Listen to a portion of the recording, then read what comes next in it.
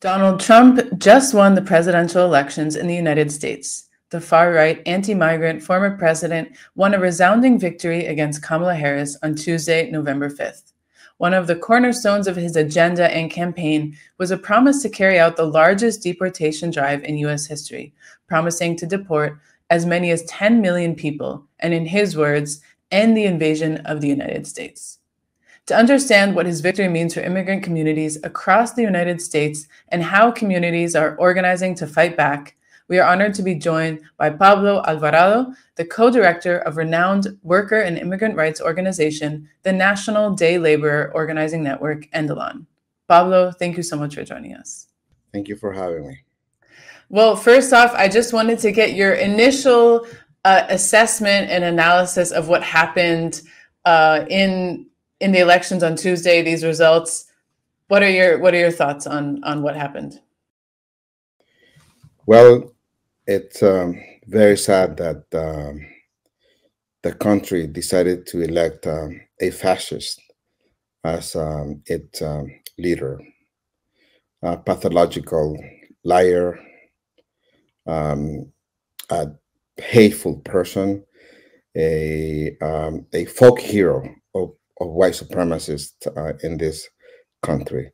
That is the person that the American voters decided to elect. And I guess that's democracy and we have to accept it. But we have to resist his policies, particularly because my community, the migrant community, was probably the main target throughout the electoral process. The language that he used to describe our community is overheated rhetoric and language that has been used in the past that has actually led to terrible things in human history. A lot of the language is language that was repeated during the World War II. Calling people, saying that people are poisoning the blood of the country, um, talking about the enemy within, saying that he's going to go after his political adversaries and use the military, saying, I mean, the threats are threats that we're definitely taking very serious. And the threats that resonate to immigrants and immigrants themselves are talking about this is that he's going to build the largest detention camps the country has ever seen, that he's going to carry out the largest deportation operation in the country's history, that he's going to take away birthright citizenship. And that is just to name a few of the threats that he's made. Obviously, the threats and the characterization of our community lead to many other things that happen to workers who are every day in the streets or at the workplace. All of a sudden, if the president is referring to immigrants the way he's referring to, then imagine what those who believe his words, imagine how they would treat immigrants. Employer who hire workers are going to refuse to pay their wages because, what are you going to do? You're undocumented anyway. Um, I imagine police officers who have that kind of sentiment in their heart, similar to Donald Trump's sentiment. I imagine police officers enforcing the law from that angle, stopping people because they might look undocumented and questioning, inquiring about people's immigration status. So words have consequences. I remember that there was this man who went and shot 50 people and killed 23 people at El Paso, Texas, because he believed that the country is under a Mexican invasion. He said he was afraid of that. And we know who has used that kind of language. So some people take that kind of language very serious, and we want to take it serious so that we can protect ourselves, because it turns out that he's used so many lies and and things that are ridiculous. Like, for example, that I mean, I don't know any immigrant. I'm, any immigrant who comes to the country because he or she comes to vote. I don't know, I mean, I don't know anybody who eats pets, and they know that this is ridiculous, but that is precisely the point, to make a mockery of our community, to make a mockery of the issues that, impact our people. Yeah, I mean, you went right to it, but I think to reiterate, really one of the most formidable elements of Trump's campaign promises and his program is exactly what you just referred to, which is this alleged mass deportation drive. Um, you mentioned that he has promised to build the largest kind of new detention centers, but can you tell us a little bit more about what would this even look like? He said that he wants to deport as many as 10 million people. What communities are at risk for this? And it's obviously known that the U.S. economy runs on the ultra exploited labor of undocumented immigrants. Is he going to actually maybe incur any resistance from big business who actually needs these workers and their labor to actually make their companies function? What does it actually mean when he says, "I'm going to deport 10 million people"? Well, he he's going to have some contradictions as he addresses, as he tries to implement or to fulfill his promises. That's one of those contradictions, because he has to appease his ultra conservative base, and that's the promise that he made. But he's also a businessman who will want, um, from that angle, but he's been an unscrupulous employer. He's also a businessman who will want to have millions of people who are willing to work for $5 or $10 per hour.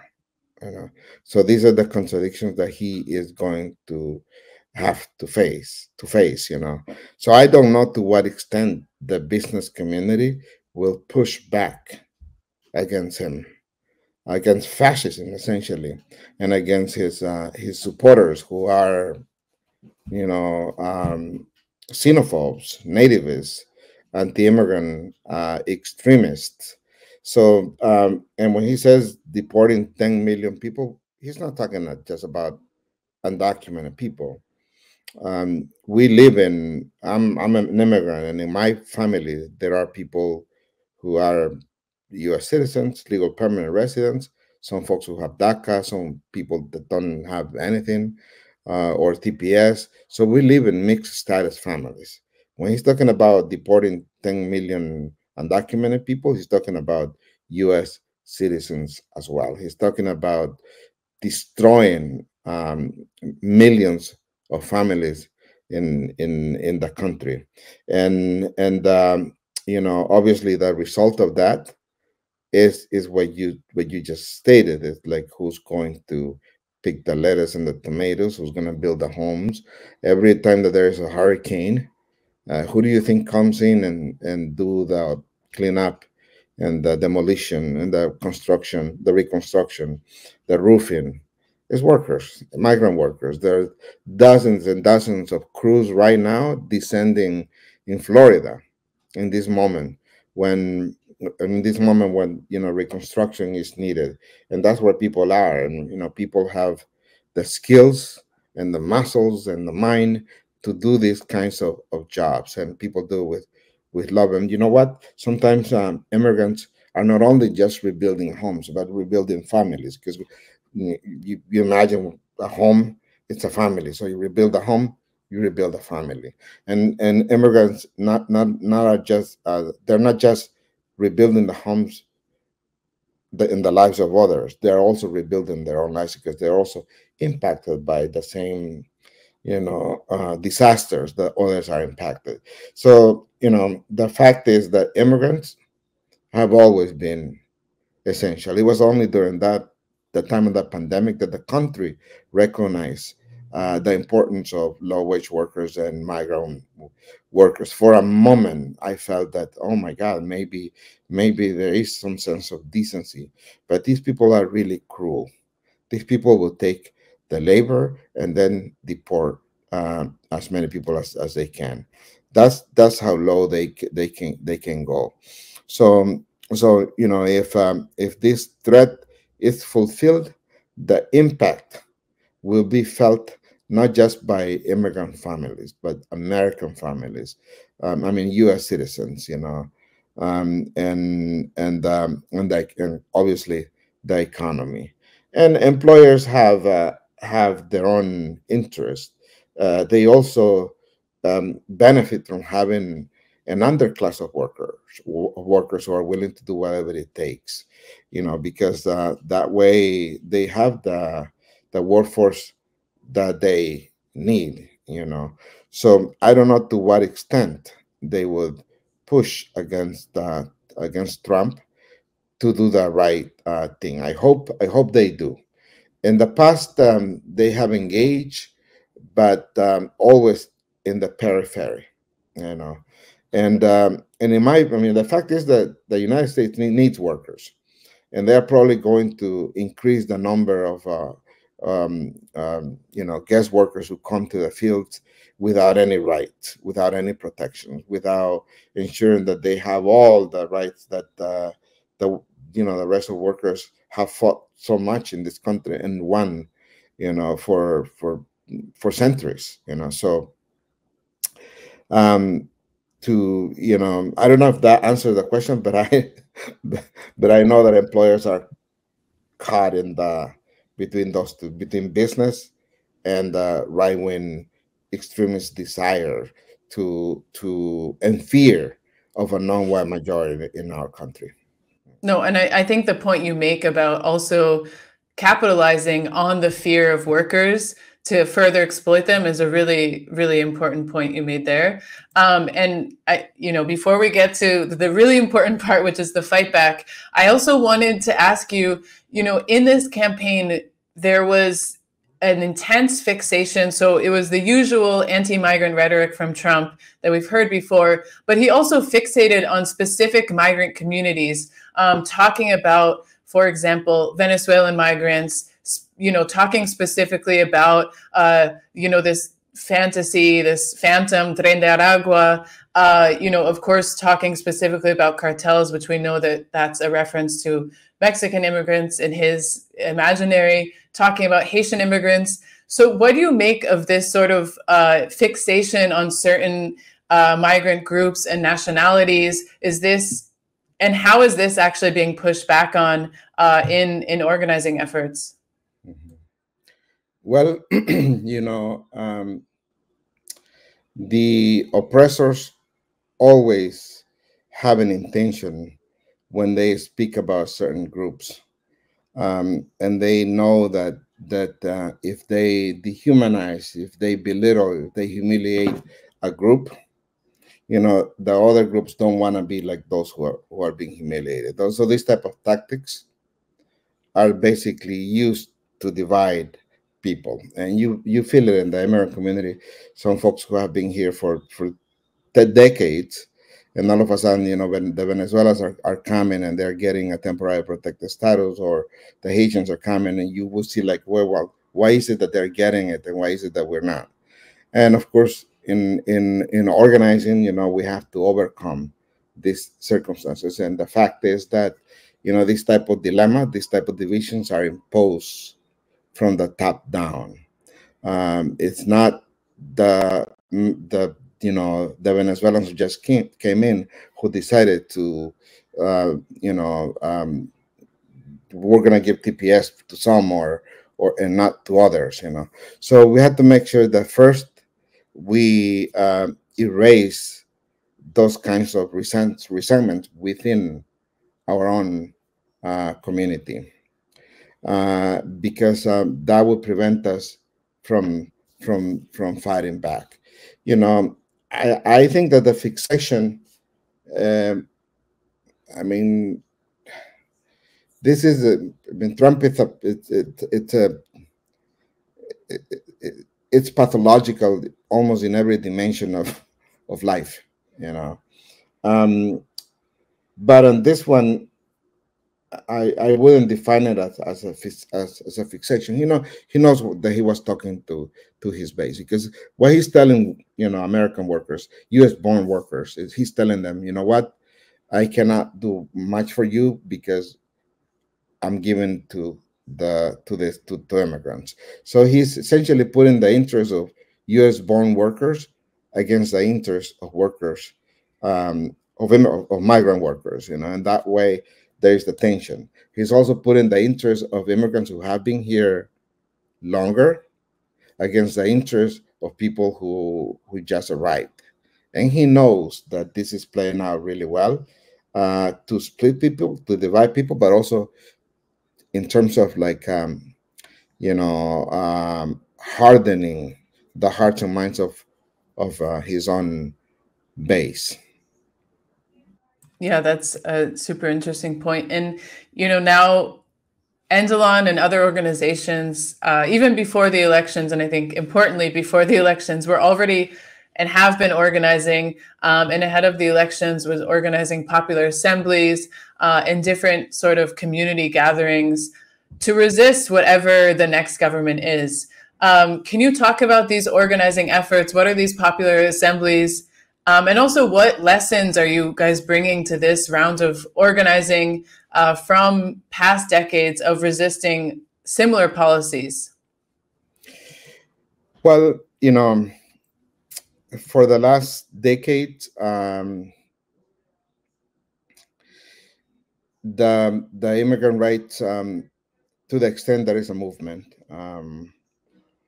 has been sort of led by beltway organizations, by organizations in Washington, D.C., national organizations that are essentially an extension of the Democratic Party. And when it comes down to choosing between party and immigrants, they always choose the interests of the party. So the first point of departure when we're having these asambleas is that you know that we are on our own. That the Democrats, when they have had the power and the political clout to actually use it to benefit immigrants, they have decided not to use it, but to use their political capital for other priorities that they have.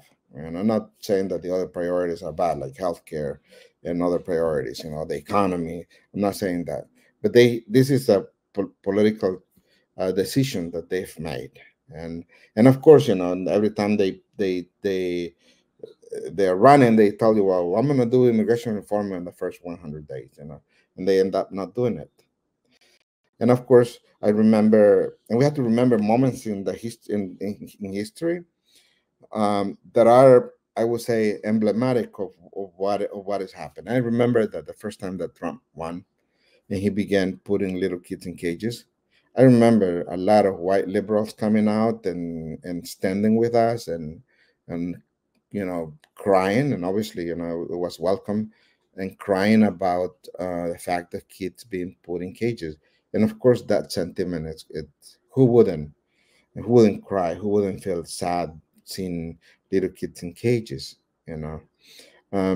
but right immediately after Biden wins, that support, that movement, fully dissipated, and it's not that the kids were reunified with their parents. In fact, the majority of kids who were separated by Trump at that time have not been reunified with their parents. So the point of departure of every Asamblea Popular that we have is we assume uh, like undisputable truths. And that is one undisputable truth, that there is not going to be a champion, there's not going to be a politician, there's not going to be a savior, there is not going to be an organization or a supreme leader that's going to come and save people. And part of what there is a very famous common saying in Latin America: "Solo el pueblo salva al pueblo. Only the people save the people. Um, and we know that to be true in every moment of a struggle, you know. So we're telling people, you're on your own. This time, we're going to build a strategy that is from the bottom up, not from the top down. In the past, you know, groups have that, particularly the national organizations that are an extension of the Democratic Party, they have used the field, as they call local immigrant rights organizations, and they tell them, okay, here are your talking points, and here is $2,000. Go and do a press conference, and bring the poor immigrants to share their stories, and it's from an angle of pity. Um, and now, if you go to the other side, all you see that comes out of their mouths is like pure hatred. So immigrants are between the pity of some and the scorn of others. And this debate around immigration has been within that dichotomy, within those two, poles, like those who pity immigrants and those who hate immigrants. But immigrants have been absent of that conversation, and the idea of doing uh, building, self protection committees across the country is that we're going to fill that vacuum, and the people will speak for themselves. Part of the what's being wrong about the so-called immigrant rights movement, to the extent that there is one, um, is that there are too many intermediaries. There's too many people speaking on behalf of immigrants, and immigrants have a voice. Immigrants are very smart people, and definitely we can defend ourselves. So that's the point of departure. That's where we engage people in the process of discussion. Now, after the election, today we're having our national call with our membership, and of course, there's fear, there's frustration, there's sadness, there's anger. All of those sentiments are all within ourselves. I mean, I have them, but we cannot resist. We don't resist those sentiments. We resist the adversary.